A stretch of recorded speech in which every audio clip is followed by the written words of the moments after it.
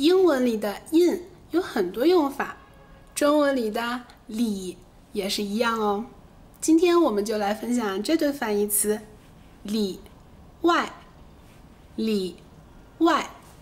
首先，它是个方位词，比如手里有糖，手里有糖。屋里有没有人？屋里有没有人？车厢里很空，往里走。车厢里很空，往里走。车厢里很空，往里走。我心里还有个当画家的梦想呢。我心里还有个当画家的梦想呢。你心里有喜欢的人吗？你心里有喜欢的人吗？结婚了有孩子的人，心里会把谁放第一位？心里会把谁放第一位？街坊邻里，街坊邻里，乡里乡亲，乡里乡亲。这个是住在附近的人，邻居。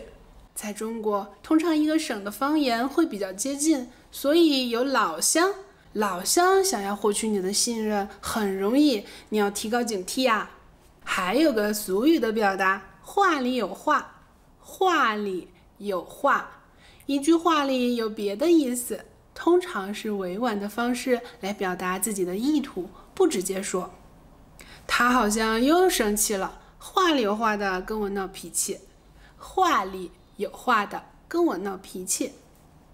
两个人沟通还是直接一些好，两个人沟通还是直接一些比较好。话里有话的很难猜呀，话里有话的沟通方式，我觉得好痛苦，不算是健康的亲密关系。话里有话的沟通方式。接下来这个俗语，里外不是人，里外不是人。你别这样做，弄得里外不是人的。你别这样做，弄得里外不是人的。意思是把所有人都得罪了。你别陷害我呀，我不想里外不是人。我不想里外不是人。公司里还是少去茶水间聊八卦，很容易里外不是人，很容易里外不是人。这里那里，你想去哪里？这几个词的里字不是内部的意思，它只是表示地点，地点。这里那里，你想去哪里？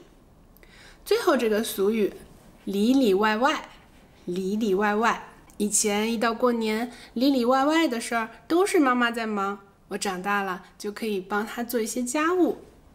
里里外外的事儿都是妈妈在忙。我们去露营的时候，里里外外的事儿都是队长负责，他人超级好。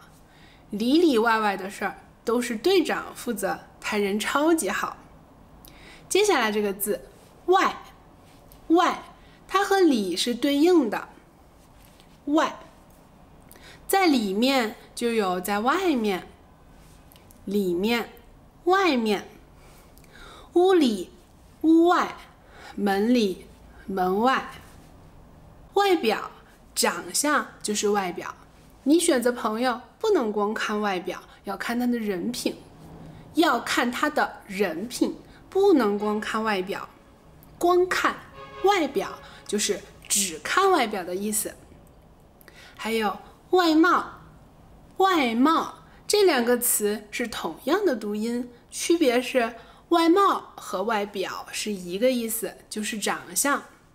中国有句古话是相由心生，相由心生，不见得是外表有多好看，只是看着和蔼亲切，给人的感觉温暖平和，就是他内心的映射。相由心生。你觉得外貌重要吗？外貌是什么呢？大概是给人的一种感觉吧，外貌。而这个外贸就是外国的意思，比如他是做外贸生意的，外贸就是外国的意思，他是做对外贸易的，对外贸易。这几年搞外贸的都赔钱了，这几年搞外贸的都赔钱了。还有个用法表示非正式的、非原有的，比如外加、外号，外加、外号。你别给同学起外号呀，很不礼貌。别给同学起外号，外号就是别的名字，像外号、小名、昵称，这些都是除了名字之外的其他称呼。周末本来是5个人去爬山，他临时外加了他女朋友，一个车坐不下了，怎么办呀？临时外加了他女朋友。我想吃一碗面，再外加一个鸡蛋。我想吃一碗面，再外加一个鸡蛋。我点个汉堡套餐，再外加一个薯条。我点个汉堡套餐，再外加一份薯条。我点个汉堡套餐，再外加一份薯条。接下来这2个成语，生活里面会用到吃里扒外，吃里扒外，里应外合，里应外合。吃里扒外意思是比如接受了这一方的好处，却暗暗的为另一方效劳。比如他结了婚，没几个月就吃里扒外的，拿着老婆赚的钱在外面养小三儿，没几个月就吃里扒外的。吃里扒外的。里应外合这个词是一种战术，就是说在外面攻打，里面还有人接应，这样就很容易获胜。生活里呢会这样用。这次的投标会你正常去参加，我先去找他们打点好关系，我们来个里应外合。我们来个里应外合。他们好像在密谋什么，好像要里应外合的给你个惊喜呢，好像要里应外合的给你个惊喜呢。接下来我们简单的复习一下今天的词。首先表示方位，手里，手里，屋里，心里，邻居，老乡，街坊邻里，乡里乡亲，乡里乡亲。这几个俗语，你不要话里有话好吗？你不要话里有话好吗？不要背后议论别人，会弄得里外不是人，会弄得里外不是人。